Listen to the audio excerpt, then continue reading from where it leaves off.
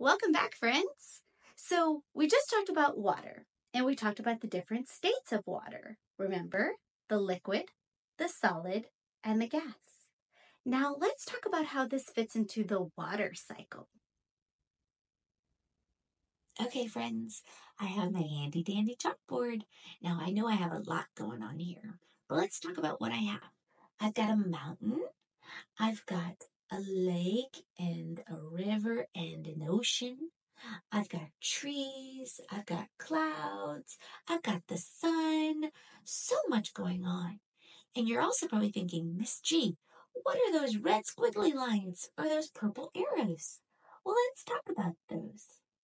Did you know that our air, our atmosphere, likes to recycle? Do you like to recycle? I sure do. It's good for our planet. Well, the air, the atmosphere likes to recycle water. So let's talk about it. First, you have water in your oceans and your lakes and the rivers. Remember when the sun heats up water? Remember that water can become a gas if it heats up enough? And that's called our water vapor. And when that gas goes up into the sky, as it gets further away from the ground, it actually gets colder. So when that gas gets colder, what's going to happen? It's going to turn back into a liquid, but it's going to do that as a cloud. It's going to condense into a cloud. And then once the clouds get so big and so heavy, what do you think happens? We get rain or snow. That's our precipitation. And that falls back down to the ground and it starts the process over again. That's the water cycle. Now, there are a few other things here.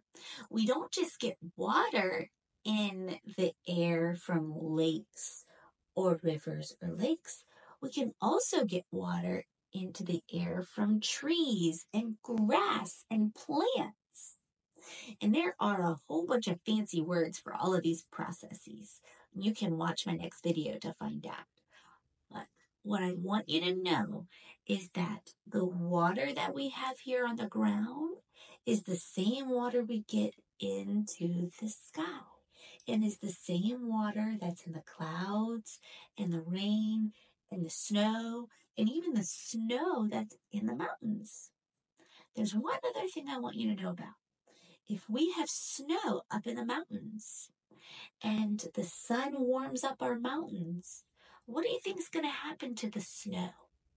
It's a solid and it warms up. So it's going to turn back into a liquid. And that's called runoff.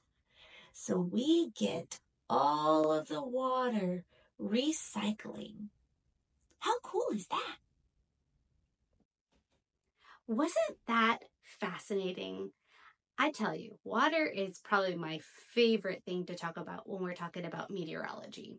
Now, we've talked about temperature, we've talked about winds and air pressure, we've talked about clouds and sky cover, and we've talked about water and the water cycle.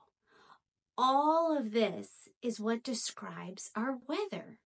Now, we get a wide variety of types of weather, angry weather, happy weather, and we're going to dive into each one of those. But I want to hear from you. What are you most excited about talking about with weather? Is it tornadoes? Is it hurricanes? Is it drought? Is it snow? Tell me, and we'll make sure we get to it. See you soon.